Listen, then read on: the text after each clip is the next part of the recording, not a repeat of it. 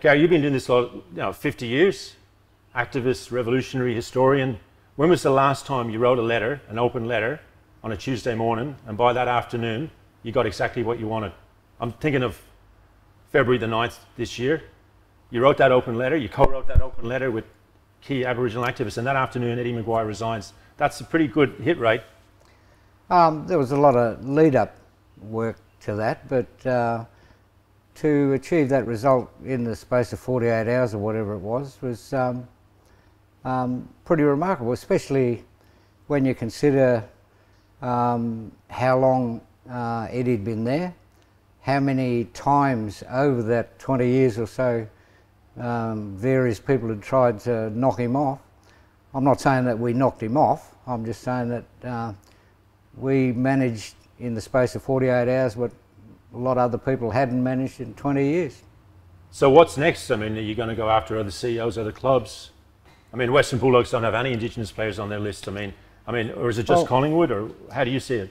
I think Leon Davis said some really good things in the Guardian the other day, where he made the point, which is, absolutely correct, that the problem isn't really Eddie or Collingwood per se. I mean, the problem that you can see manifesting itself in Collingwood is a problem that pervades the whole of Australian society. So in one sense, today Collingwood, tomorrow the AFL, and the day after Australian society in general. I mean, the basic problem that's been exposed there is the pervasive racism that is so normalised in Australian society that people don't even realise what is happening around them sometimes, as is indicated by the letters from the Collingwood players who apologised. I mean, some people may think that's belated, but I think that it's indicative of how normalised racism is in Australian society, that most non-coloured people aren't even conscious of it. Whereas on the other hand, every person of colour in Australia, every Aboriginal person, every person of colour in Australia experiences racism on a daily, if not hourly basis, throughout, from the day they're born to the day they die. So, it's hopefully what'll come out of the Collingwood thing will be a greater examination on the broader Australian society, but I'm not, I'm not confident. I mean, the response of Collingwood so far in creating this little committee of eminent people,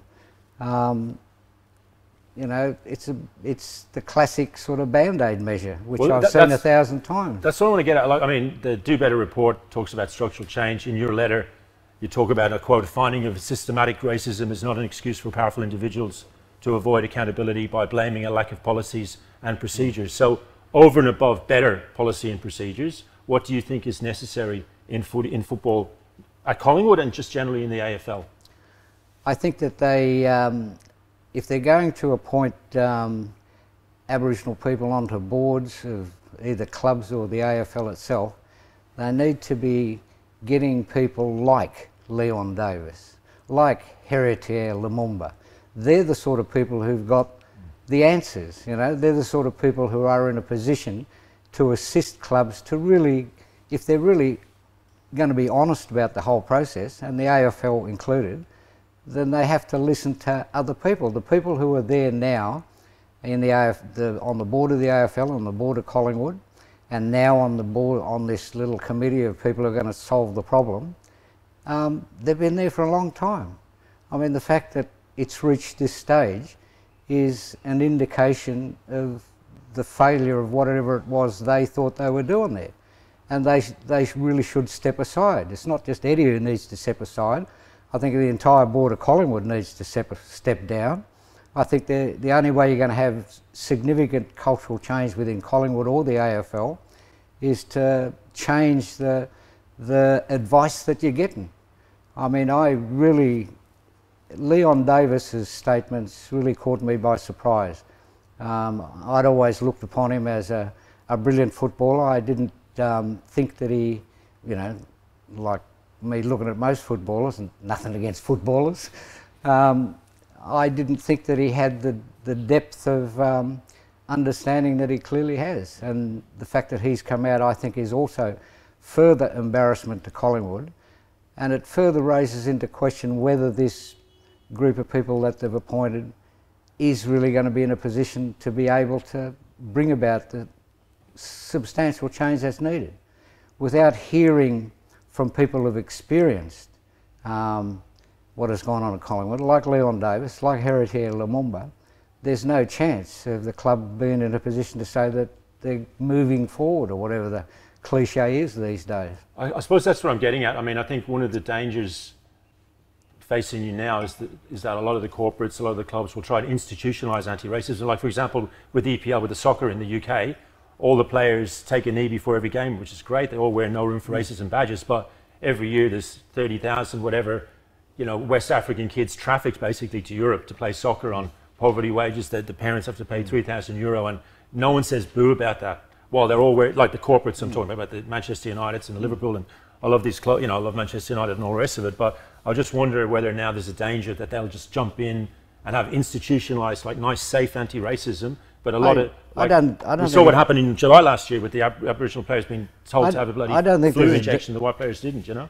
I don't think there's a danger of it. I think it's happened. I mean, you know, the two key people on the committee set up to sort out the Collingwood thing are both employee or associated with PricewaterhouseCoopers. I mean, you know, anyone who comes from the Aboriginal community knows that PricewaterhouseCoopers is one of those corporate bodies that has benefited enormously from the massive amounts of money that have been spent on supposedly spent for the benefit of Aboriginal people in the last 20 or 30 years, you know. 20 years ago I was arguing that, you know, I was shocked that the annual federal budget for Aboriginal affairs had reached something like almost $1 billion. I mean, you know, it's chicken feed nowadays. I mean, the local Aboriginal Health Service here in Fitzroy, for the first 20 years of its operations, operated for less than $200,000.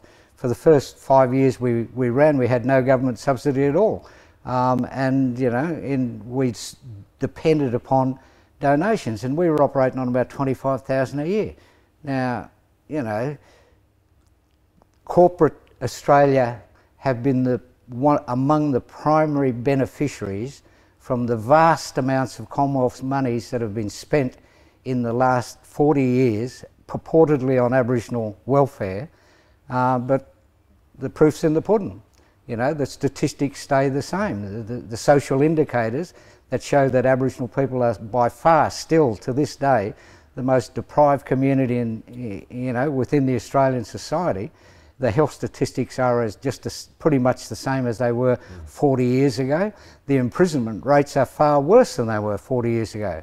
You know, so despite all of this massive amounts of money that have been spent, and the emergence and the deliberate development of an Aboriginal middle class, which is not something that existed at the time of the Aboriginal Embassy, has meant that, you know, billions have been wasted, pissed up against the wall, to the benefit of major corporations, just about in every sector almost. People have benefited from subsidies that supposedly were there to create opportunities for Aborigines. The vast majority of Aboriginal people still live pretty close to the poverty line. I know this myself because most of my grandkids do, you know. It's something that we hadn't envisaged, you know. We were young and idealistic, you know, we had a vision for the future, you know, and it worked well for a few years until government managed to stamp it out. Well, just going back to your open letter, was there any reason that Marcia Langton didn't sign it? Did you ask her, or did she refuse to sign it? Or, I mean, she had an article in The Guardian the day before I saw. I mean, I can't say why any particular individual didn't sign it, but there were a range of people who didn't sign it for a variety of different reasons. Some of them, you know, legitimate in my mind, others maybe not. But, you know, it doesn't matter who didn't sign it in the end anyway. It had the desired effect. It sure did, yeah. By the way, welcome to the Fitz, my favourite bar in Fitzroy. I think the drinks are on you. I heard rumour that you got a bit of some support for Northland Secondary College for a project with Northland Secondary College, the struggle that you led in the 1990s. What's that about? Well, these days at Victoria University, I'm now a professor of history, which I find slightly amusing. But I went to university very late in life, at almost the age of 50, partly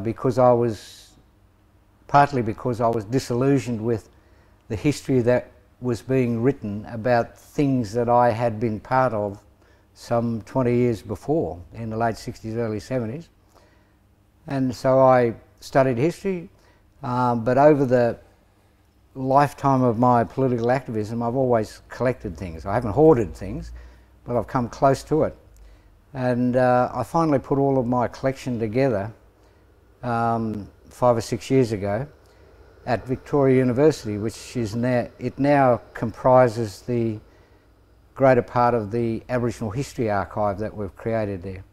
And I got a $1 million Australian Research Council grant a few years ago to catalogue, index and digitise the entire collection with the view to creating an online free educational resource for, legitimate students of all types.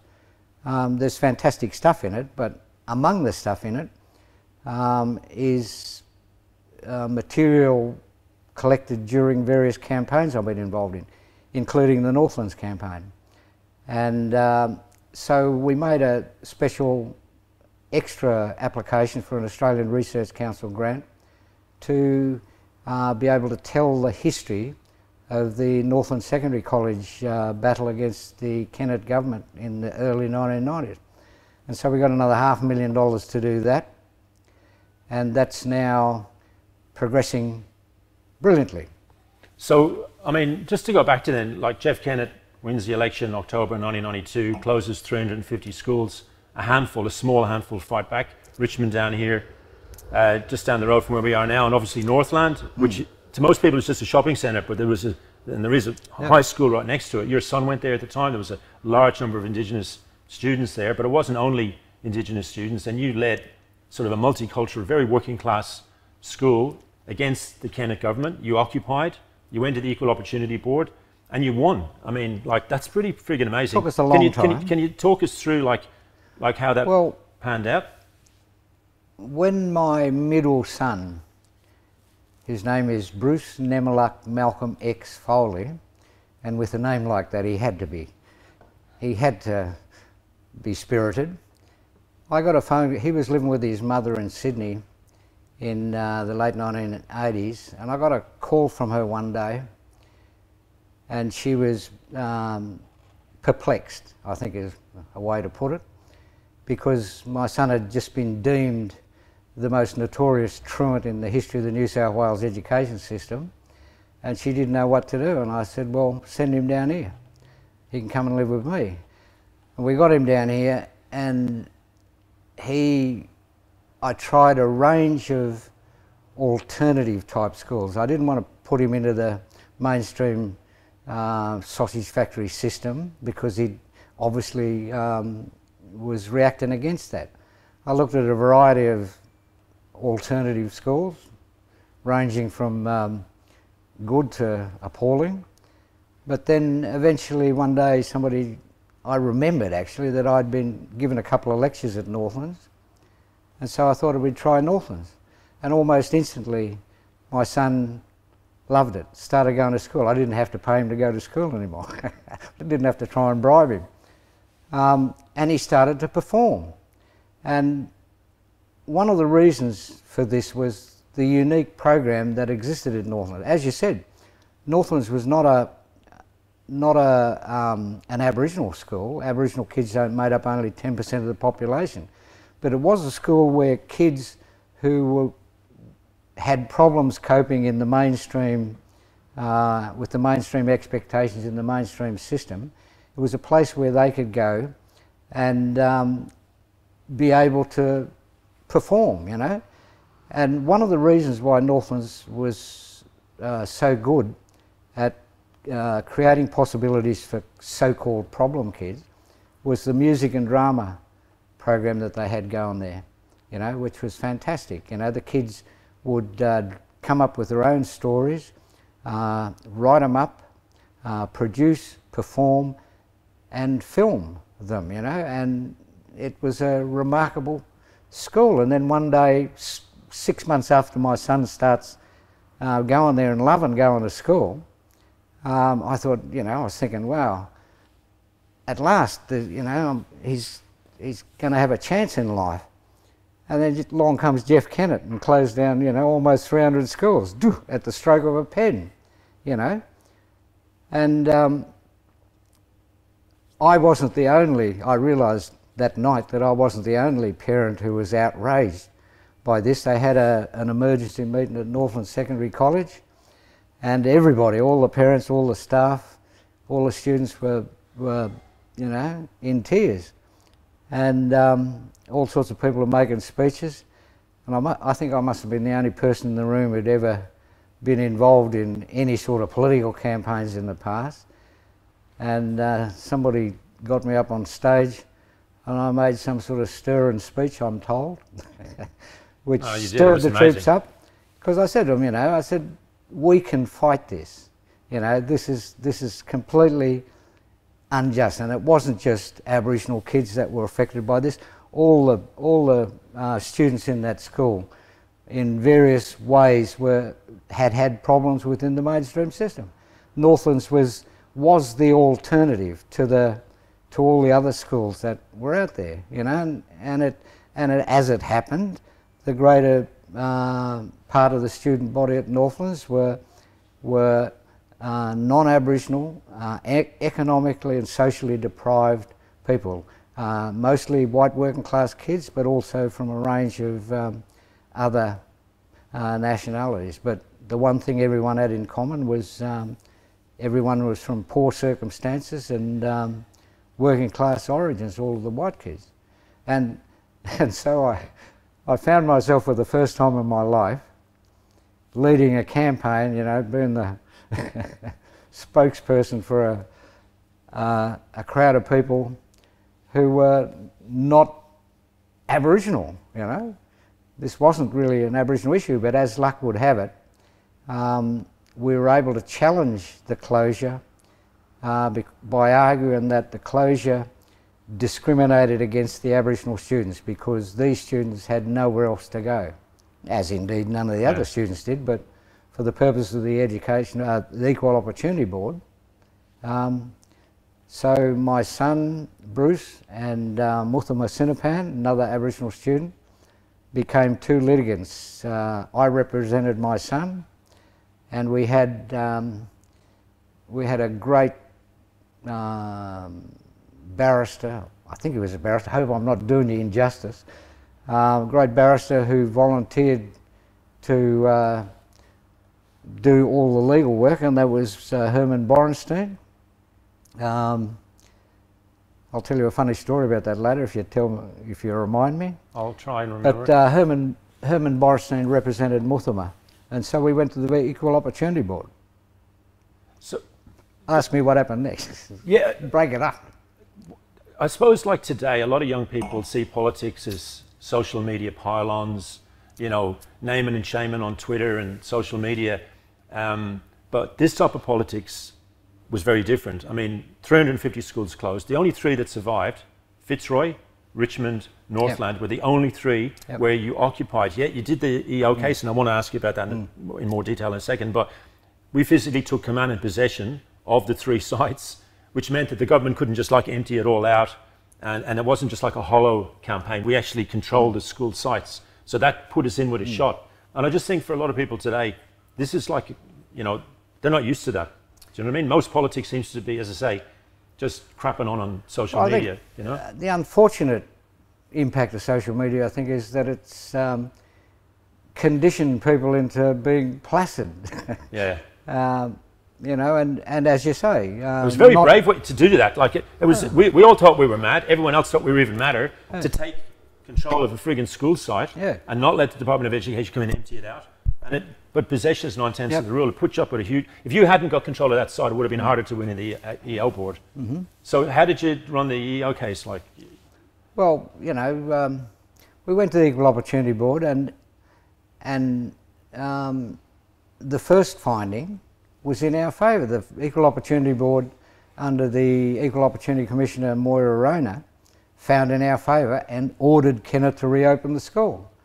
So we thought we'd won. Technically we had, except the Kennett Government then goes to a single Supreme Court judge, Justice Barry Beach, and appealed. The appeal was upheld. Barry Beach ordered the thing back to the Equal Opportunity Board. In the meantime, Jeff Kennett had sacked Moira Rayner and appointed his own Equal Opportunity Board Commissioner, who he clearly expected to, Donald Trump style, do his bidding, you know. However, she found in our favour as well. This is occurring over a 2-3 year period. She found in our favour. Again, the Kennett Government appealed to a single Supreme Court judge, Justice Barry Beach. Again, Beach upheld the Kennett appeal. And again, you know, it went backwards and forwards and eventually ended up before the full bench of the Supreme Court in Victoria. And we were sitting in the Supreme Court the day the decision was handed down. I was doing the representation for my son throughout the Equal Opportunity Board hearings. When we got into the Supreme Court each time, Herman Borenstein and Ray Finkelstein took over. And on the day we won in the full bench of the Supreme Court, I was sitting there expecting the worst, and the judges are reading out their decision, and I had a brain fart, heard that they'd found against us, and I banged the table and I stormed out of the court, rapidly being pursued by Herman Borenstein saying, Gary, wait, we've won. And I said, what? And I used to win it, but that was a really euphoric moment. But I just want to say one thing about our legal representation during that. Throughout the Equal Opportunity Board hearings, I represented my son and Herman Borenstein represented Muthama.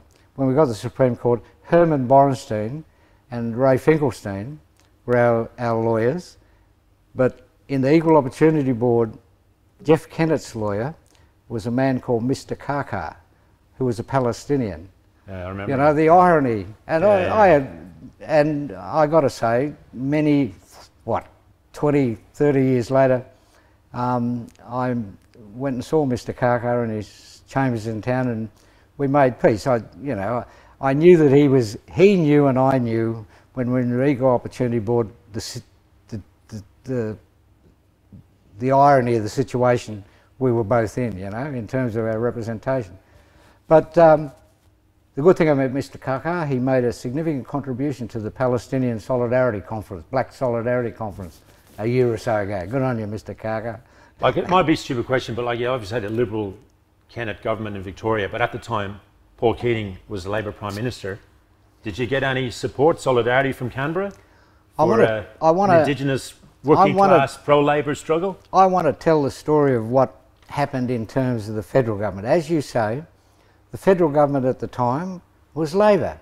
Not only that, at the time, at one point, the acting Prime Minister of Australia, Keating was off somewhere, the acting Prime Minister of Australia was Brian Howe, who was our local member. Federal member for your area. That, you know, represented where I lived, you know, even though I won't go into me not vote. But, so and not only that, Brian Howe, some 20 years before, in 1974, had been the union rep at Swinburne College, which is where Bruce McGuinness and I, and a man called John Morrison, had been teaching, admittedly subversively, a course at Swinburne College, which produced some of the best Aboriginal leaders in Victoria for the next 20, 30 years. Robbie Thorpe was one of our star students. His sister Glenda was there. Yep. Lydia Thorpe's mother, Marge, was there. You know, so back then, and when the Fraser government, because this was Commonwealth subsidised course we were running, and when the Fraser government found out what we were really up to, which was training cadres rather than sort of taking unemployable Aboriginal people and giving them basic skills to make them employable, which we thought we were doing, but we were basically training political cadres, and Malcolm Fraser realised what we were doing, and he tried to close us down. And one of our strongest supporters at Swinburne in 1978 it was Brian Howe, you know, as the union rep on campus. The and then he becomes acting Prime Minister. So, fast forward 20 years, he's acting Prime Minister. I think, okay, because a significant number of the children, the students at Northlands, were in fact children of the Swinburne experiment back in the early 70s, you know. Robbie Thorpe's son was there, Archie Rhodes' son was there, you know, my son was there, and so I naturally thought, Brian, you're the acting Prime Minister, come and visit in your, you know, in your electorate, the school that's in this battle against a Liberal government in Victoria. Brian Howe pulled me aside and he said to me, Gary, I've got to give you a word of advice, mate. I said, oh yeah, what's that? He said, mate, there's no way you're going to win this. You can't win. It's impossible. I said, mate, see that door? Walk that way through it and never darken our doorstep again, you dog. I mean, the federal Labor government was too gutless to back us in our struggle against Northlands. We got no support from the federal Labor government. They were dogs. In fact, I probably despise members of the Hawke government more than I do members of the Kennett government, except for Jeff, the two Jeffs, Jeff Kennett and Jeff Spring. Remember Jeff Spring? Toad. I mean, Jeff Spring literally, he looked like a toad, he was a toad. And he was the person who was sent in to deliberately do both the Richmond over and all of us over. So, just a little bit deeper into that campaign, I mean, you guys outreached, I mean, you did some great stunts. I remember when you took the kids to Scotch College, which was the premier of Kennett's old school. What happened there? Well, Jeff Kennett had gone on television, this is halfway through the 3-year battle, and he said on television, oh, these kids can go to any school, you know, what are they whinging about, sort of thing, you know, to paraphrase. And so I pulled our crew together and said, well, Jeff Kennett reckons we can go to any school anywhere. Let's go to Jeff Kennett's old school, Scotch College. And they all said, oh yeah. And so I rang up the headmaster at Scotch College and I said to him, my name's Gary Foley, you know who I am? He said, yes, I know who you are. I said, listen mate, I'm going to bring a bunch of my students over to enrol in your school. And he said, oh, you know, is there any way we can avoid this? I said, settle down. I said, we're going to come there, it's a media stunt, okay? I said, I don't want my kids running around in your college any more than you do, you know? I said, but if you just stay calm, don't call the cops, we'll come, we'll have our little thing at your front gate, and the TV cameras there, we'll do our thing and we'll go, okay? And he said, oh, is there anything I can do to avoid this? I said, well, yes, there is something you can do. And he said, what's that? I said, tell your ex-student Jeff Kennett to reopen our school. And he said to me, he said, can you give me 15 minutes? And I said, what, are you going to ring up Jeff Kennett? He said, yes. I said, okay, I'll give you 15 minutes. And 15 minutes he rang back. He said, oh, I couldn't get on to Jeff, you know, is there any way to avoid it? I said, no, it's going to happen. You had a crack anyway. I said, just relax and don't do anything silly. And so we get our kids in the bus and we head off to Scotch College. And we get to Scotch College and the headmasters put a little wooden barrier across the front, which worked perfectly, looked good on TV coverage that night. And I brought our kids there and I lined them all up against this barrier and I said, look at this, see this?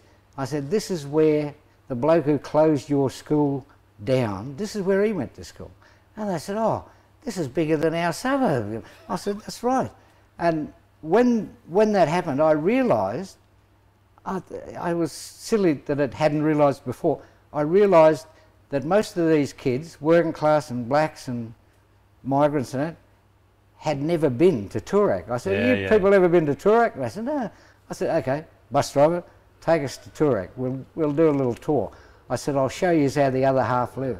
And that was a major revelation for a lot of these kids, you know. It blew their minds. Here were people living in houses that were bigger than their school, you know.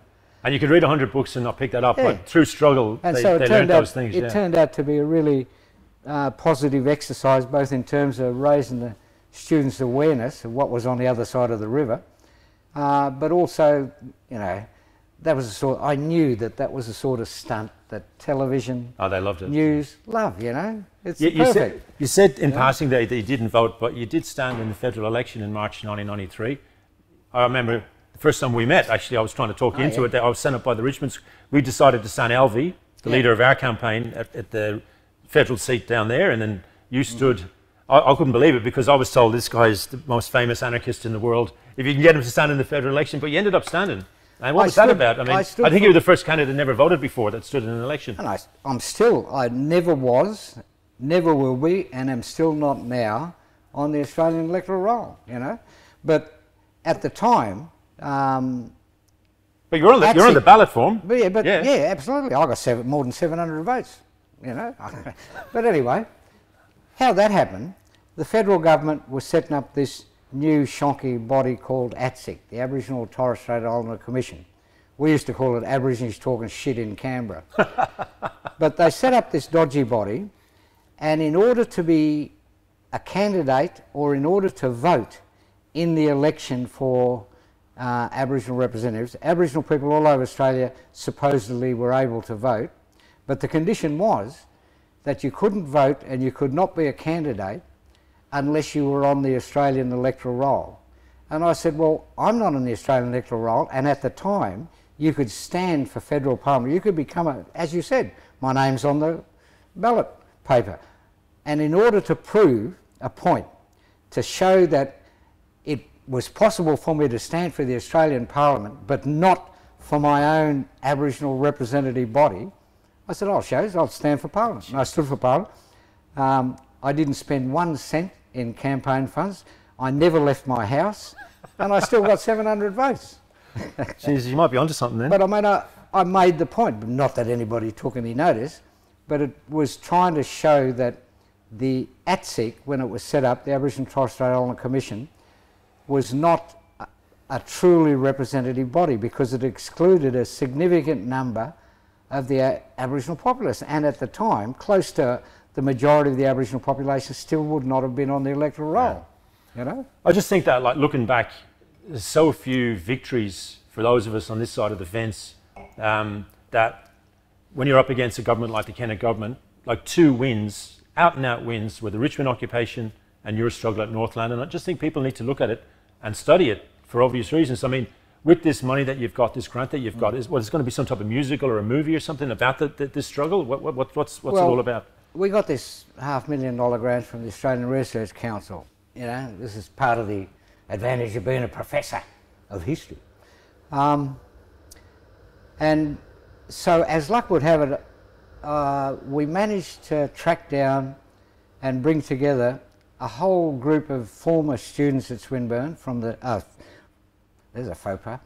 We managed to bring together a whole group of former Northland students, and I said to them, now listen you mob, I want you to talk amongst yourselves, I want you to record your memories, you know, as a group, and I want you to come up with your perception and understanding of what it all meant and how it affected you and all the rest of it.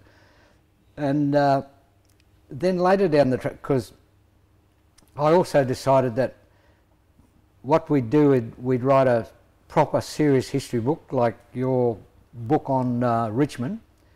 The book would be written by myself and Moira Rayner.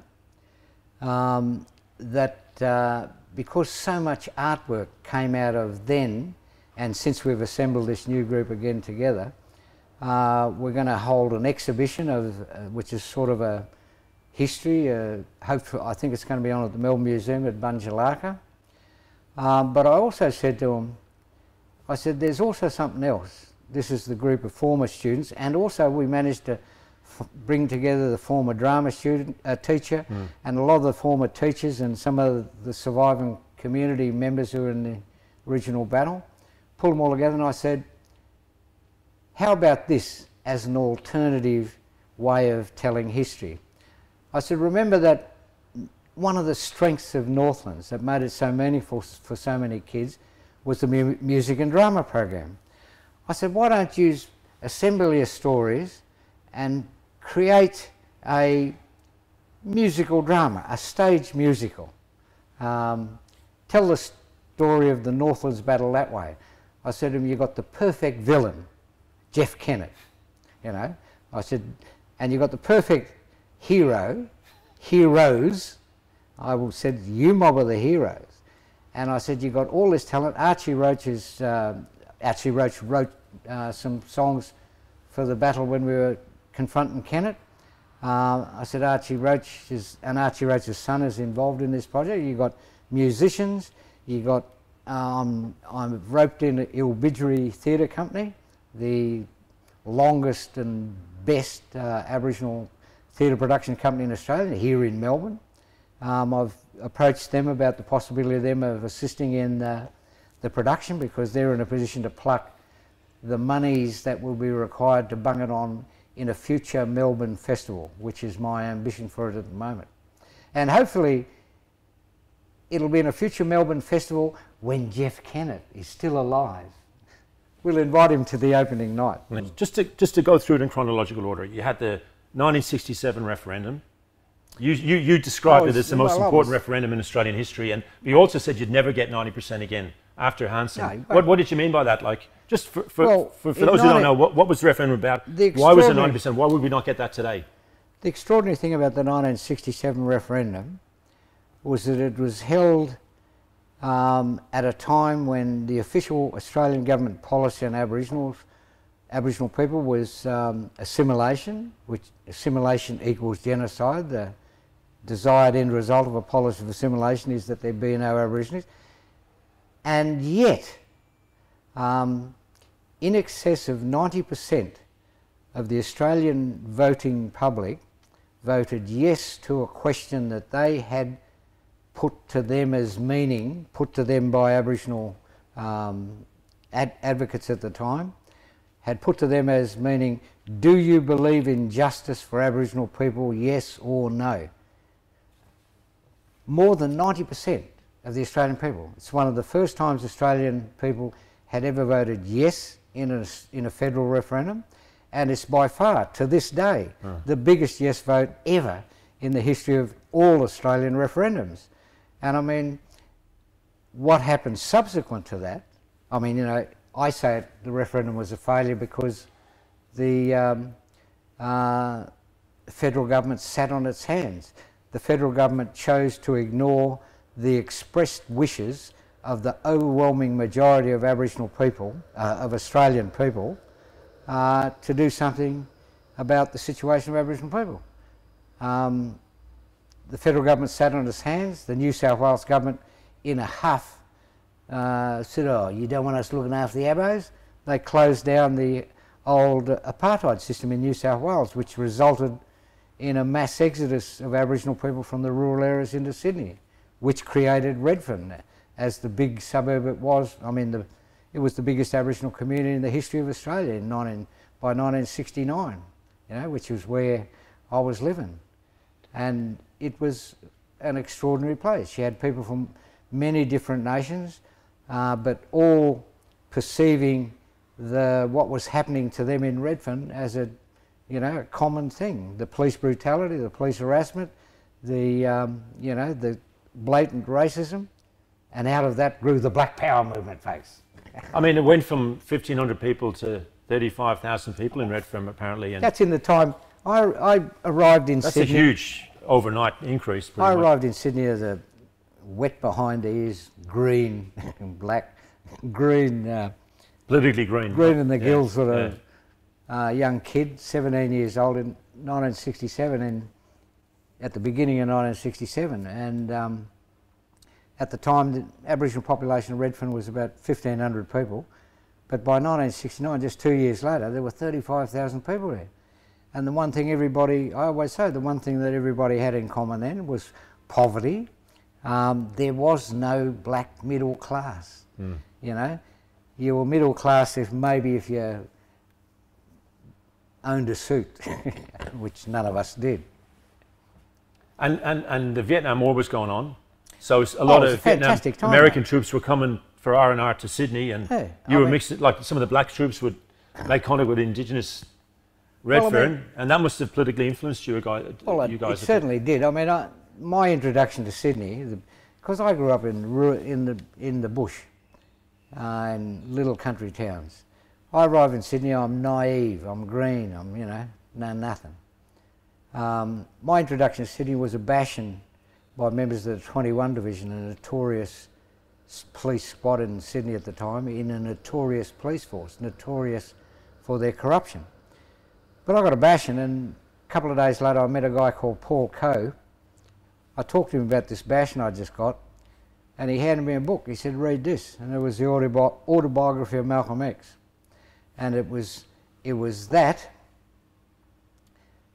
and it was those two things, the bashing and autobiography of Malcolm X, that set me on the path that led me to today. But at the time, after reading the autobiography of Malcolm X, I mean, I was already sort of more or less aware of some of the stuff that had been going on in America, but that piqued my interest in what was going on there, and we subsequently started reading stuff like Bobby Seale's Seas of the Time about the history of the Black Panther, or about what the Black Panthers were doing.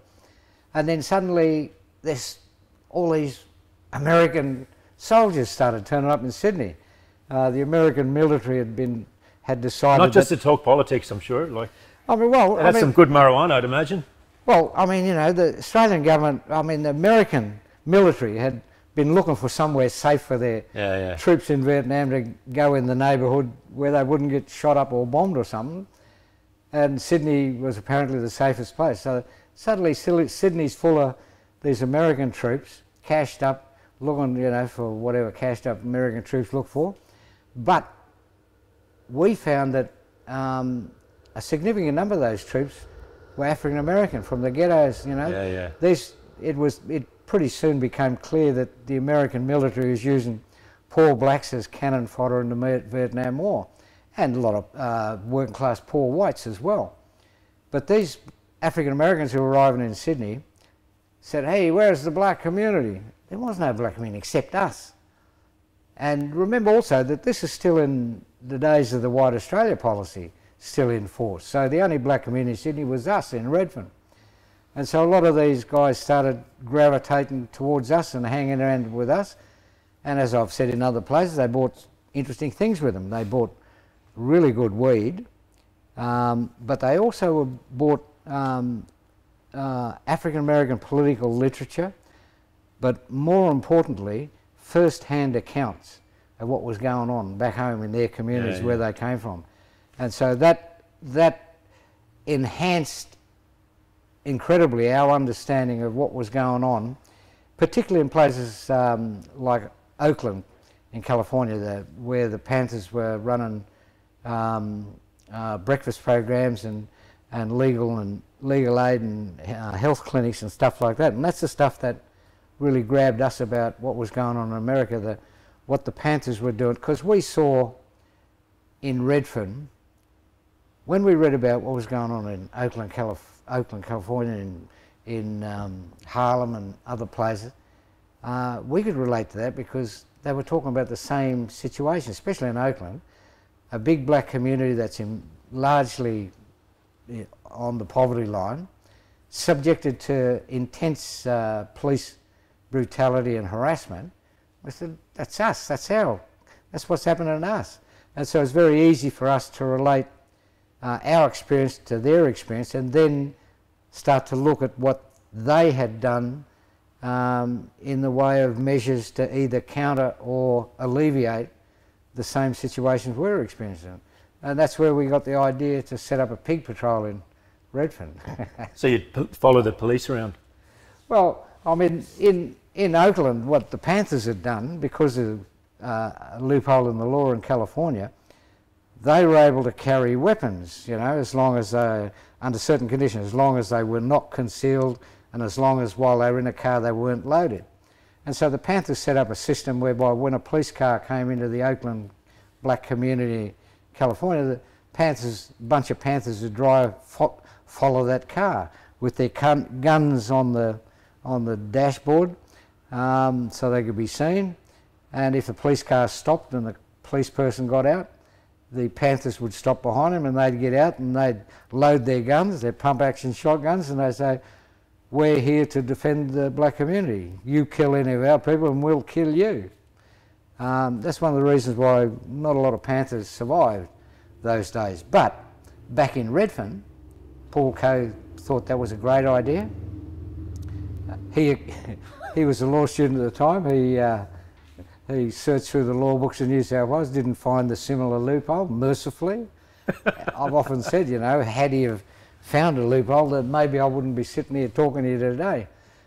But we thought, nevertheless, the idea of monitoring the police, a pig patrol, you know, monitoring what the police were doing and collecting information on their activities exactly. And that's how a small group, myself, Paul Coe, Gary Williams, I think Billy Craigie and his sister Lynn Thompson, went to the roughest, toughest pub in Sydney, in Redfern at the time, the Empress Hotel, which was the main Aboriginal meeting place. We went there one Saturday night, armed with pencils and notebooks. And we started recording what the coppers were up to. Now you've got to remember, this is at the time, this is pretty much at the time when Roger Rogerson was doing his training in 21 Division. And the 21 Division had That's where he started, 21 Division. Yeah. The 21 Division had been sent into Redfern, from what we could figure out, to placate the blacks or keep the blacks under control. Or more precisely, our little group, the so-called Black Power people. And so we had many encounters with 21 Division. They were brutal. Once we started collecting information about what the police were doing, the more astute police persons amongst them noticed what we were doing. And so then they started paying particular attention to us. But we still managed to gather enough information to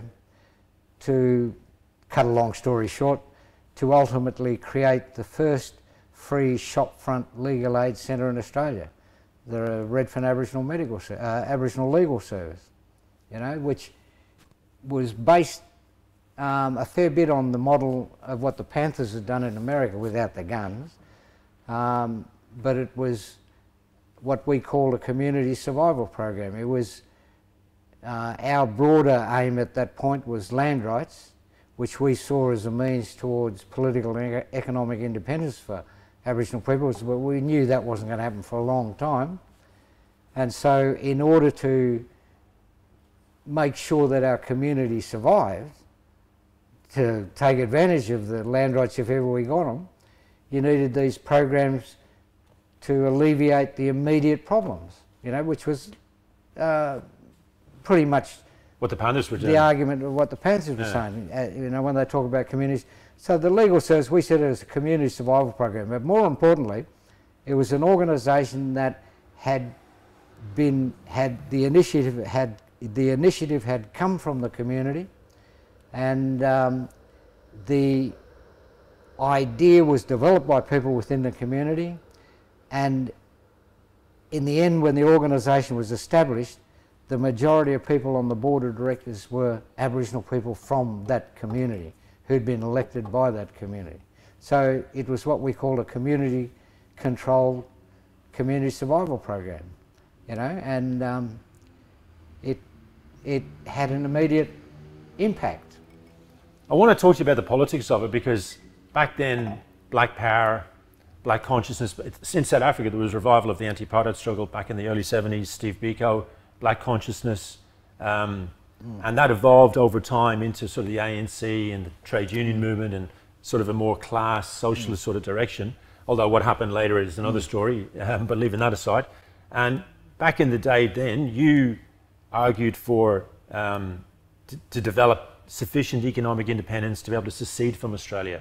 I mean, how did you think that was going to work? What was the plan there? And that's not what you would say today, is it? I mean, oh, I don't know. I mean, or is it? Yeah. I still argue. I mean, you know, in the 1980s, I did a lot of work in Pitjantjatjara country in the top end of South Australia, Central Australia, and I was, talking then to certain Pitjantjatjara people about the possibility of them, because the Dunstan government had actually given pretty much freehold title to 10% of the state. They're in the top northwest corner to the Pitjantjatjara homelands peoples. And I used to say to them, you mob are in the perfect position to secede from Australia, you know. Establish diplomatic relations with countries around you, such as Australia, you know, and beyond, and create, I mean, you know, in a, I mean, I said you could get international aid to, I mean, not, the truth is I said to them, you could become economically independent by creating a Nyandi-based economy. You know, you're no longer subject to the laws of Australia, you're subject to your own laws, and so you can grow these massive marijuana farms and ship it across the border, and you become economically independent in no time. But the basic idea of them being in a position to, if they wanted to, secede and seek United Nations status as an independent nation was absolutely feasible. I mean, at the time and now, you've got this little tiny speck out there in the Pacific called Nauru, you know, which is basically a bit of dirt with a road on it going around this big hole in the ground. I've been to Nauru, you know. I've seen Nauru. Nauru is accepted as a nation. It's acknowledged and recognised. It's got nation status. The majority of Nauruans live in Melbourne. You know, there's more Pitjantjatjara people than there are Nauruans. So why not the Pitjantjatjara people having their own independent state? Then in a position to negotiate with other nation states for, you know, what do you call it, aid and all sorts of stuff. And they I just wonder though, like say for example Melbourne 2021, you got still a significant Indigenous population on the public housing estates, you got Indigenous graduates working. These ideas I'm talking about were feasible and possible 40 years ago, and I still think they're feasible and possible in certain parts of Australia. Yeah, okay. But in a place like Melbourne, it's a bit more difficult, you know. So the word treaty is used a lot nowadays. What does it actually mean? You know, I get building workers come up to me, go, "Oh, your mates are banging on about a treaty." What, you know, and they think they're going to lose their bloody swimming pools and all the rest of it. What exactly does a treaty mean concretely for Australia, from your perspective? From my perspective, there's not a single treaty in the history of colonialism that's ever been signed with a colonised peoples that's ever been to the benefit of the colonised people. I mean, the only treaty, let me correct myself, the only treaty that in the world that was ever a strong treaty was the Treaty of Waitangi. But the Treaty of Waitangi was signed after the Maori people had fought the British military to a standstill. So the Treaty of Waitangi was signed from a position of strength by the Maori people. And yet, for 150 years after the signing of the treaty, successive New Zealand governments took absolutely no notice of it, you know, to the inevitable detriment of the Maori peoples who'd lived during that time, you know. Treaties, in my opinion, aren't worth the paper they're written on. And if there are people out there in Australia who fear the signing of some sort of treaty, I'd say, have no fear. Your government will look after you. they'll ensure that these blackfellas get nothing, which has been the history right up until now. So this movement, which I guess reached its peak with the Aboriginal Tent Embassy, I mean, I think that's, you'd agree with that. Just briefly on that, like, how did that come about? And why did you think that was so important? Well, and why do you think that was the peak of the movement? The 1972 Aboriginal, the Aboriginal Embassy, to me, the Aboriginal Embassy is something, an entity that existed between the 26th of January 1972 and the 30th of July 1972. It's significant in Australian history because it actually changed the course of Australian history, but how it came about was purely by accident. I mean, throughout 1971, the federal government was getting more and more nervous as Aboriginal land rights demonstrations that we were organising in Brisbane, Sydney, Melbourne and Adelaide mainly were getting bigger and bigger, especially after the 1971 Springbok tour. The anti-apartheid movement then joined forces with us, and large numbers of people from the anti-apartheid movement started joining the Aboriginal land rights marches, which we had challenged them to do.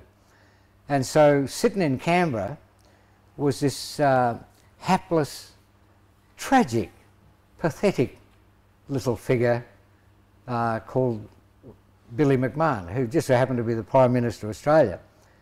Billy McMahon was an interesting character politically. He was vertically challenged. He had a squeaky voice, and up against him in Parliament was Gough Whitlam. Gough Whitlam was about 7 foot tall with a booming voice, and Billy McMahon was this tragic little tiny guy with a squeaky voice who cartoonists had a field day with, you know. And so Billy McMahon was getting more and more nervous throughout 1971 with the publicity these big land rights, Aboriginal land rights marches were gaining, to the extent we were starting to get a lot of coverage overseas as well. And the Australian government, Billy McMahon more particularly, was getting nervous. So he decided that his solution to what he saw as his problem then was for him as Prime Minister to make a major policy statement on Aboriginal land rights. In keeping with the hapless nature of his administration, he decided to make this statement on Australia Day, Invasion Day, 26th of January 1972. I mean, yeah, that in itself is a fairly stupid move, unless you're going to come out and say, we're giving our Australia back to the Aboriginal people. But Billy McMahon chose the most sensitive day in the annual political calendar for Aboriginal people, Invasion Day. He makes his statement which says, in effect, my government will never grant Aborigines land rights. So half of the Black Power movement at the time was in Brisbane that weekend at a big anti-racism conference that we took over. But those who were still in Redfern gathered together and said, we've got to respond to this. And Chicka Dixon, the legendary Aboriginal political activist, one of my mentors, ex-Wharfie, that's where he said he learned his politics. He was the leader of the first Aboriginal deputation of China. Chicka Dixon had all these suggestions on the night of the 26th, on the day of the 26th. He said, why don't we take over Pinchgut in Sydney Harbour, Fort Denison, you know, like the Native Americans had just done a couple of years before in Alcatraz in San Francisco Bay. And everyone thought that was a great idea, except for one thing. None of the great big brave Black Power men assembled that night were game to row a boat through shark-infested waters into the middle of Sydney Harbour, so they had to think of an alternative. So they decided to send 4 guys to Canberra. And the basic idea was simply to go set up a little protest. They'd arranged for a photographer from the Canberra newspaper to be there to take a photo with the idea that the next morning when Billy McMahon woke up at the lodge, he'd open up his local newspaper and there on the front page would be blackfellas protesting on his lawn of his Parliament House. So they get to Canberra. The idea was go to Canberra, hold out long enough, set up a protest, hold out long enough to get your photo taken. The cops will come, they'll arrest you, spend the night in the cells, we'll come down and bail you out tomorrow, sort of thing. So off they went. They got there, set up their protest, photo got taken, cops came. The plan was all going to perfection, except the police, the ACT police, as they were called at the time, didn't stick to the script. Instead, they told the guys, sorry boys, there doesn't seem to be a law against camping on the lawns of Parliament House. And the boys said, what? And the copper said, well, you know, there's no law against camping on lawns of Parliament House. And the boy said, yay. And he said, but. And they said, but what? And as long as you only put 11 tents on this lawn, you've got 11 tents or less, nothing we can do. Copper got in his car, drove away. The boys had found a loophole in Canberra law. You know, it was extraordinary. I mean, yeah, you couldn't write about this. Oh, yeah. And so almost immediately this new Aboriginal embassy had been called the Aboriginal Embassy by Tony Curry, one of the 4 guys who went that night. He was the poet of the Black Power movement. He said, the Prime Minister's statement has deemed us aliens in our own land. If we're aliens in our own land, we'll have an embassy like all the other aliens, you know. And so our embassy... And Whitlam came. Whitlam, well, this is why the embassy changed the course of Australian history. You know, Whitlam, at one point we had a little meeting out the front of the embassy. We had this little miniature stage and these microphones and a good PA, all these people making speeches. And Whitlam comes across and starts making this grand speech. Don't worry, all you Aboriginal people, there's an election on in December. All you've got to do is vote for the ALP and everything will be sweet. Or words to that effect. And in the middle of that speech, he got challenged by Paul Coe. And I've actually got a photograph of this moment. Paul Coe stood up and he said, hang on, Mr. Whitlam. He said, the government across the road of Billy McMahon, their policy is assimilation for Aborigines. He said, your party, the Labor Party's policy on Aborigines is assimilation. It's been that way virtually since Federation. He said, Mr. Whitlam, you know that assimilation equals genocide. Now, Gough Whitlam could have, you know, told Coe to go and get stuff, but he didn't. Whitlam took Coe's position on board, and as a result, within days, announced a major policy change on the part of the Labor government. It was no longer assimilation for Aborigines. They were in opposition at the time. Sorry? They were in opposition at the time? Yes. Yes. This is 6 months before he got elected. Yes. You know, so he came out and he said in his 1972 campaign speech, my government will deliver land rights to Aboriginal people. Not because, but because all of us are diminished whilst the Aboriginal people do not have their place, their rightful place in this nation. That's what he said. That's a pretty good invitation too. And that is the moment that represents the end of the era of assimilation. That was the first time since Australia became Australia, since Federation, that there was no longer a bipartisan policy of assimilation for Aborigines. But I got the two... Whitlam, when he became Prime Minister,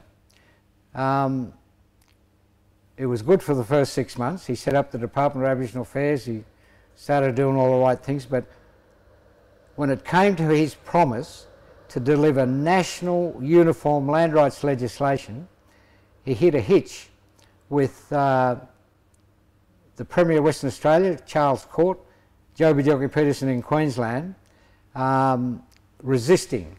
And he had the power after the 1967 referendum to override the states. But Whitlam was in the process of him and Lance Barnard trying to implement 1,000 reforms at once. I mean, that first 6 months of the Whitlam government was pretty extraordinary. And I think he took his eye off the ball and he decided that it was easier to just give land rights to those where the Commonwealth had jurisdiction, which meant a small group of people in the Northern Territory. The Northern Territory Land Rights Act is the only piece of legislation in Australia that's ever given Aboriginal people land rights. But the promise Whitlam had made was that legislation would be national. And so he reneged. Yeah. You know, which is a pity because, you know... So that whole movement, like, it's so extraordinary, but it was ultimately defeated. And, you know, It wasn't defeated, it was... Well, just say, take Redfern. People talk about conspiracy theories a lot nowadays, but the way they wrecked Redfern, the New South Wales State Government, and they moved Indigenous people out to Mount Druitt and Parramatta and... Let me put it another way. It was a conscious policy, surely. The Aboriginal Embassy scared the shit out of the state government in New South Wales and the federal government because they suddenly realised the power that Aboriginal people were able to show. Yep. And I mean, our power was largely imaginary. We were master manipulators of the mainstream media at the time, and the mainstream media then was a lot different than it is now. And we were able to pull large people onto the streets, which scared the hell out of governments at the time.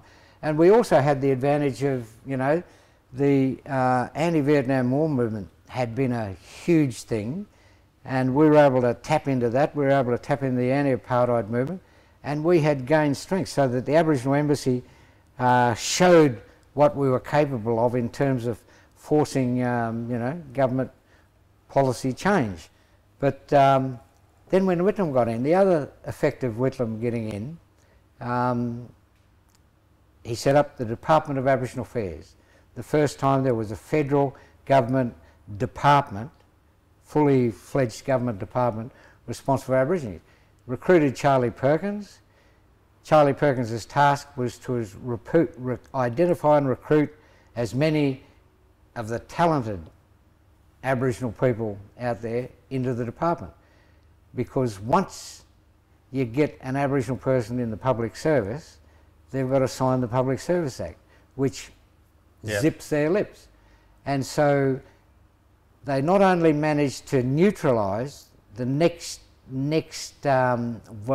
wave of leadership by getting them, incorporating them into the public service and shutting them up and giving them big salaries and creating, the most important effect of that was this was the beginning of the creation of a black middle class which had been absent up until that moment in history.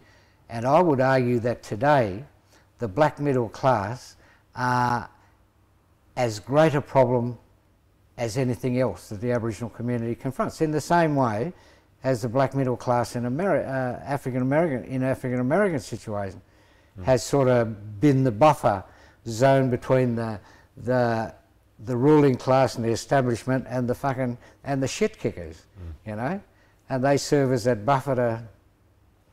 And I mean, we see this all the time. The Collingwood Football Club exercise is a classic example of how you can enlist the black middle class to help you suppress a particular problem, in this instance racism, without really resolving it and without really getting to the root cause and getting at it. You know, you just paper over the cracks, band-aids, and you know, the black middle class go away with a big pay packet, and the shit kickers stay where they were. So just on a related issue, like, so back in the day, Fitzroy, where we are right now, massive Indigenous population. Gertrude Street was the hub, really, probably of Indigenous activism back in the day.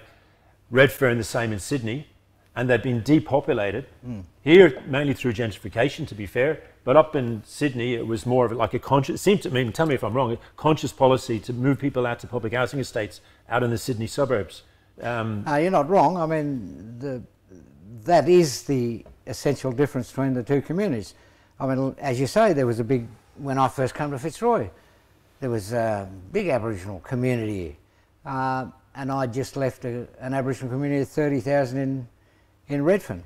What happened in New South Wales was that after the Aboriginal Embassy, the state government there got such a shock that that whole embassy exercise and the whole international publicity that came out of that and the whole effect of changing federal government policy freaked the idea that there was this huge black radical mass, or what they thought was a huge black radical mass right in inner city Sydney, scared the state government so much that they then introduced a new policy in the State Housing Commission, as it was called then, a policy that said that Aboriginal people applying for public housing in the Redfern community were not to be housed in the Redfern housing and Waterloo housing estates in the inner city, but they were to be housed out in the new emerging western suburb wastelands of public housing estates. Campbelltown, Mount Druitt, places. Yeah, and more that they were not, the policy was to be one family per street. In other words, this was the re-emergence or a continuation of the policy of assimilation, only much more explicit than it had been before. And that's what broke Redfern up. That's why you go to Redfern now, there's hardly anyone left, you know, and... Here it's slightly different. When I got elected first in 2004, 20% of people in this area were in public housing. Now it's 10%. And the number of public housing units hasn't dropped. It's just that so many new expensive yuppie apartments have moved in. It's just diluted. And no new person... I think that's the difference between Redfern and Fitzroy. I mean, I watched the fucking gentrification. When I first came to Redfern, to Fitzroy, like I say, this was, to me, this was the Aboriginal suburb of Melbourne. Gertrude Street was the black street of Melbourne. Yeah. Ali came here when he came to visit, And... to Gertrude Street. And even I got forced out of Fitzroy by gentrification, you know. This was at a time when I think this was close to when I was starting to earn a professor's salary, you know. I'm on a foreman's job at last. It's just not enough for Fitzroy nowadays, man. But that's right. Just a difference a bit, again, I just want to come back to this question of politics today versus politics back then. Back in the day, I mean, you've spoken about how the unions, the Communist Party, and I guess a lot of rank and file Labor Party members were good, you know, they were in solidarity often with the Indigenous community, going back to 47 Pilbara and, you know... Well, in the early 70s was still a time when the union movement was really strong before fucking Bob Hawke and his mates fucked it up. You know, the union movement were... Let me start again. Certain sections of the union movement were really staunch supporters. I mean, you got the Shearers Union back in the 30s and 40s, where a lot of people like Bill Onus and others learnt their politics. Old George Rose from Walgett, and you know, some of the great Aboriginal leaders of the 40s, 50s. Old Joe McGuinness from Cairns. There are numerous Aboriginal leaders who not only learnt their politics, but who were strongly supported by the trade union movement. You know, right. And the BLF in the 70s. Yeah. I mean, the BLF in Sydney. I mean, this was my big problem when I came to Melbourne. I'd been a big supporter of, you know, the BLF in Sydney had been the staunchest, along with the Wharfies and the Seamen's Union and the Liquor Trades Union. They were our staunchest supporters in the New South Wales Trades and Labour Council up there in the early 70s. To the extent where the only person who I think ever went to jail for the Aboriginal Embassy demonstrations was a white builders labourer from the New South Wales Builders Labourers Federation. Bob Pringle and Joey Owens in particular, and to a lesser extent Jack Mundy, were not only staunch political supporters of ours, they become really close, strong friends of ours, you know. And when what happened to them and their leadership in New South Wales, I think that had a very destructive effect in the long term. But the intervention by the Gallagher forces from Victoria into New South Wales. Yeah, yeah. And I did say that I had a few problems when I came I can imagine. to Melbourne. because my Aboriginal comrades down here and my #1 mentor down here were staunch Gallagher supporters, so we had to agree to disagree, but I never let them get away with ever criticising or diminishing what the New South Wales BLF had done in their support, you know, for the Black Power movement. I mean, Bobby Pringle got arrested in Redfern, you know. They sent their membership into Redfern to support us when the coppers were bashing us. And Bobby Pringle got arrested with us trying to fight the coppers and trying to, you know. This is my question, because today you say the wrong word, you're taken up, and that's a good thing. That's a good thing. Up to a point. Up to a point. But I mean, back then, if you went back in a time machine, you spoke to any rank and file Communist Party member, Labour Party member, Unionist, the casual racism was probably a lot worse than it is today, where everyone says all the right words, but mate, they're not going to help you. But then, what do the unions, the Labour Party, do much now? Most of them to support Indigenous people, unlike back then, even though they're all saying the right words and support Invasion Day and all that. But at the end of the day, if you look over a long term of history, it's always been certain small groups of individuals or certain individuals within the left and the trade union movement whose commitment and ability to mobilise others that have been a key factor in all this. I mean, it's important that people know and understand that the strongest policy ever on Aboriginal rights that ever existed in Australia, and this is a policy that was even stronger than we had in the Black Power movement. The strongest policy in support of Aboriginal people ever was in 1934 in the Communist Party, when they were arguing that the greater part of Australia should be returned to the Aboriginal people, to be administered under Aboriginal law, that the Aboriginal nation should be able to become a part of the United Nations, that they should be able to establish diplomatic relations with neighbouring states, like I said before, Australia, one of them, and that massive, I mean, this is extraordinary. Not only that, the first ever major national campaign against Aboriginal, the police brutality to Aboriginal people was organised in 1933 by the Darwin branch of the Communist Party, which at the time, if you think about it, must have consisted about as many people as in this room. But the other interesting thing about the Darwin Communist Party at that time was that the Darwin Communist branch of the Communist Party was pretty much the only multiracial branch, and they were instrumental in breaking down that racial barrier within the party. And they were also, well, I mean, they had a series of major national campaigns against. I mean, it's a pretty extraordinary story. It's not well enough known in Australia, but I'm going to make sure it is. And people need to realise. But going back to what I said, I think it often had to do with either a small group of committed individuals who understood, but you know, Mundy and Pringle and Joey Owens took their membership with them. You know, they educated their membership. You know, this is one of the things. I mean, the New South Wales BLF under them guys, to me to this day, I tip my hat to them. In the same way as Chicka Dixon used to tip his hat to the Wharfies who helped him and educated him and supported him, and through him supported the Gurindjis. They took out that national levy on their membership and raised 10 grand for the Gurindjis when the Gurindjis were in their toughest phase of their struggle in the Northern Territory. In 47? No, this is in 66. Oh, yep.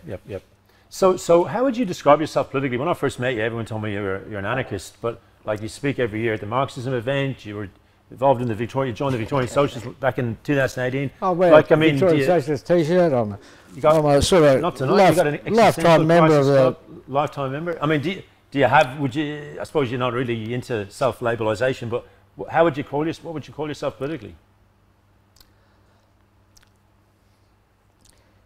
That's always the hardest question a lot. I mean, you know, I'm a freedom fighter. You know, at the end of the day, I'm still arguing and fighting the same. I'm still saying the same sort of stuff as I said 50 years ago. I got videos of me speaking fucking 50 years ago, and I look at that stuff and I listen to that stuff.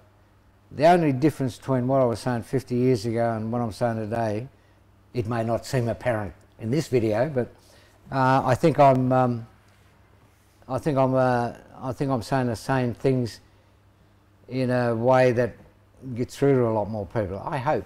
I think you're onto something there. I mean, I think as I've got older, I think often I found that labels can just immediately put people off before they actually listen to what you have to say. Like in America, it's so polarized. Yeah. It's very hard for any Democrat, even a good one, even like a left Democrat, to get any echo amongst Republicans, and many of whom are working class people. Well, America's so polarised at the moment, it's extraordinary. I mean, we're on the verge, I think, of the next American Civil War. You know, because one side are all, I'm prejudiced, but one side are all lunatics and armed to the teeth. You know, it would seem inevitable. You know, and I heard somebody on Fox News the other night saying that 70% of Americans feel disenfranchised. Hang on a sec, you just had a vote, you lost, you know? What do you mean disenfranchised? But don't you think that a lot of people who voted for Obama got demoralised by that? Some of them ended up voting for Trump, so they're not necessarily racist. No. But it was like a fuck you vote to the establishment. I mean, most of the people must know that he's a charlatan. Which means, you know, well, I don't know, we'll see, won't we? I mean, you know, I've followed, one of the great joys of being in lockdown was I avidly followed American politics through the whole Trump thing. I think it's really fascinating. And I watch what's going on there because I know that for a lot of the 50 years of me doing things, that Australia has been, you know, very much influenced by what has occurred over there, you know, and I like to keep an eye on what's going on there so I can anticipate what's likely to happen here. But I mean, the depressing thing about today is, I mean, the irony of social media. I mean, if we would have had social media 50 years ago, I mean, our means of communication back then were telegrams, if you want to get something fast, letters, and if you wanted to ring someone up, they had to have a phone, which most of us didn't, but even if you wanted to ring someone, you go to a phone box, had to have some coins and stick in it, and if you wanted to ring London... Mostly vandalised as well. If you wanted to ring England, it took you, you know, almost half a day to get through. Whereas the irony today is with social media, you've got instant communication, you've got all these possibilities, you know, the extraordinary possibilities that exist with the communication technology today. And I think to myself, what are people doing with it? They're fucking showing pictures of cats and, you know, talking about, you know, where they're going tonight. And it in one sense, that's really depressing, you know, because in theory, the revolution should be here and almost over. I want to ask you a real simple question, but like, and it's on the, I suppose it's a depressing question. You know, like 50 years on from when you started, like Aboriginal people dying on average about 8 years younger than non-Indigenous people. You know, infant mortality over 2 times higher. You know all of this stuff. If you were Prime Minister tomorrow of a people's government, what would be the first 3 things that you would employ to deal with that? I mean, just concretely. I mean, I'd abolish Centrelink. I'd establish a living wage subsidised through heavy taxing of the billionaires and the super rich, well, even the rich, and set about trying to create, create the sort of society that I think most Australians, if they were given the opportunity to think about without the megaphones from the Murdoch media and others, if they were given an opportunity to think about the sort of Australia that they would like to live in tomorrow, I think that there'd be significant opportunities to create that sort of society and create justice for all Aboriginal people and all dispossessed and all refugees and all the downtrodden at the same time. I mean, there's, as you well know, there's there's no need, there should be no need for anyone to live in poverty in a country this wealthy, you know. Tax the shit out of Gina Reinhardt and all of the super wealthy. So what if, you know, a billionaire's reduced to living on $1 million a year, you know? And all that extra wealth can go into creating better things for everybody, you know, a more equitable society, a society where, you know, nobody has to starve, nobody has to die, you know, 30 years younger, you know.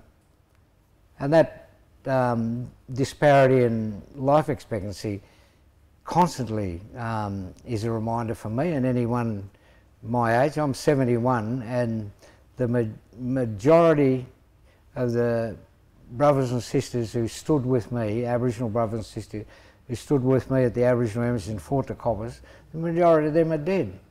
And more than half of them died more than 20 years ago, you know? And that's really frustrating. But one of the features, I think, of politics today is the lack of political representation for working class people, Indigenous people. Like back in the day, for all its faults, I mean, most people were in unions. The Labor Party was a mass organisation, as was the Liberal Party, I guess. But today, that's obviously not the case. They're like a media thing. I mean, do you see any possibility in Australia, for example, that the Labor Party could change for the better? Like, for example, like it briefly did in England under Corbyn? Or do you think that's just a total waste of time? That's never going to happen? It's a difficult thing. I mean, I think that the Labor Party is so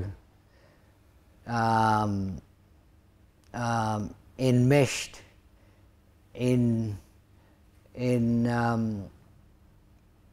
capitalism that it's not possible for them as a party. Well, they're not a Labor Party anymore, you know, and almost all sort of mainstream, well, virtually all mainstream political parties are so far to the fucking right, it's ridiculous.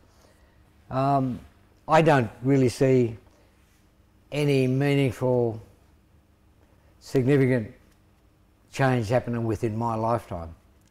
You know, but then in saying that, I will simply be the latest in a long line of Aboriginal political activists, going back to the 1920s when my great-grandfather was in the AAPA, the Australian Aboriginal Progressive Association, the first modern Aboriginal political organisation, 1924.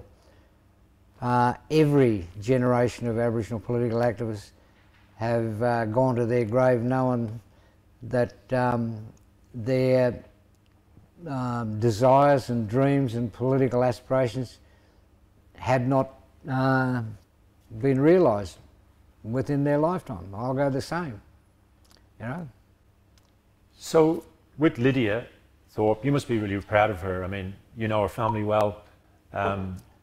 She's come from public housing, single mum, and now she's probably one of the most prominent politicians on the continent at the moment. But do you think that her party is basically based in the inner city, in the more like richer inner city, so like places like here? There's Fitzroy? Two parts to that question.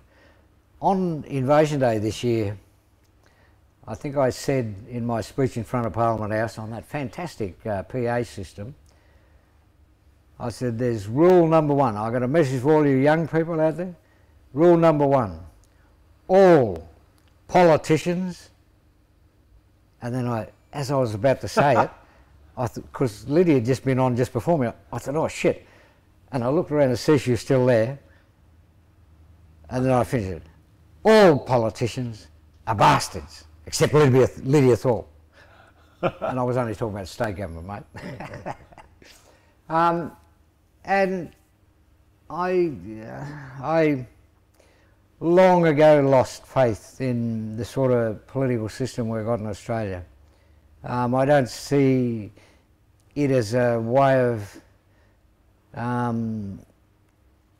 addressing, let alone solving the bloody problems that confront all of us. But in Lydia, I see hope, you know.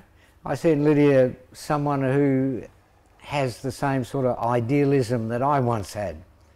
And I think that's important. I think that's important for young people to, you know, fucking idealism is not a bad thing. You know, it's important to have a vision, you know. And the reason I love Lydia, I knew her before she was born. And her mother was at that conference, anti-racism conference in 1972 that I spoke about, that happened when McMahon made his statement. Her mother was very much part of the, and still, you know, mother still is.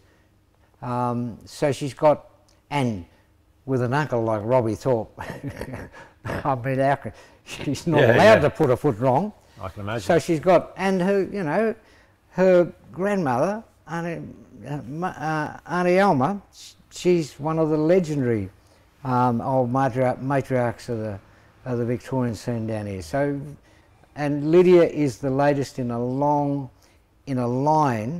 going back to even her great grandmother, Auntie Edna. Lydia is the latest in a strong, long line of Aboriginal women, you know, and she's. I've got great faith in Lydia. In terms of her party, well,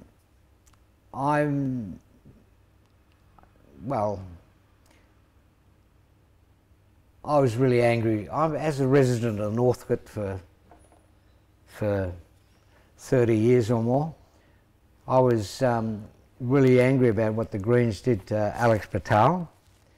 She should have won. It'll be interesting to see how Lydia steers her path through the minefield of her own party politics and the broader politics in general. But I think she's made an admirable start.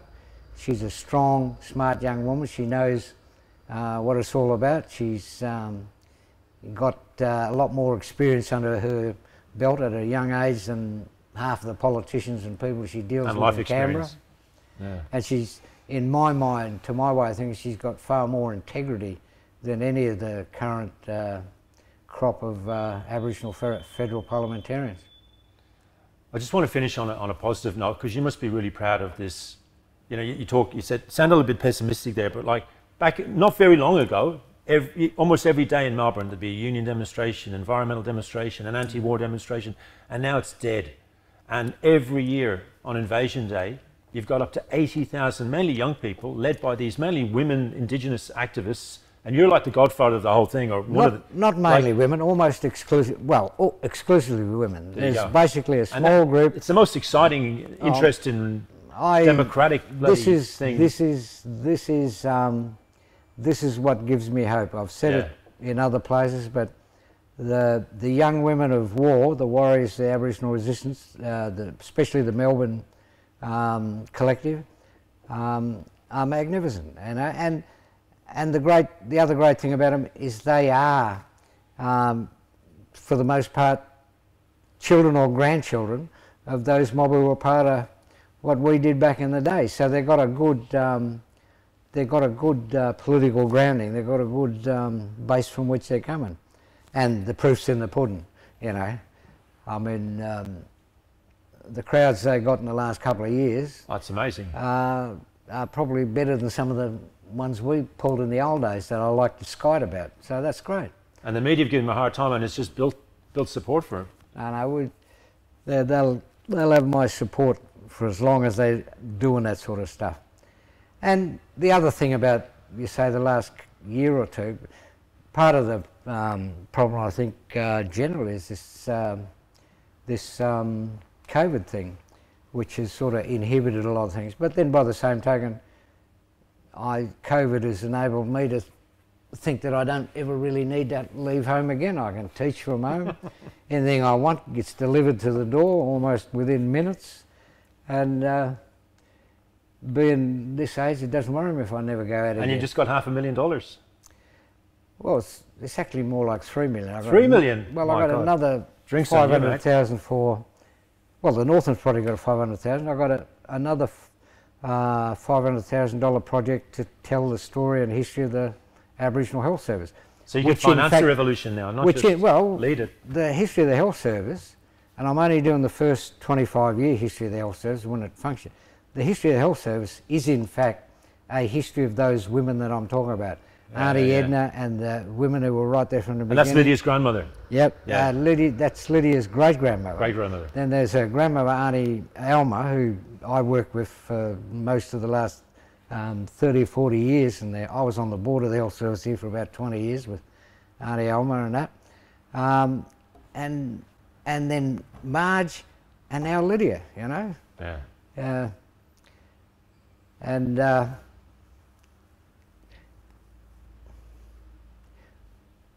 That's all.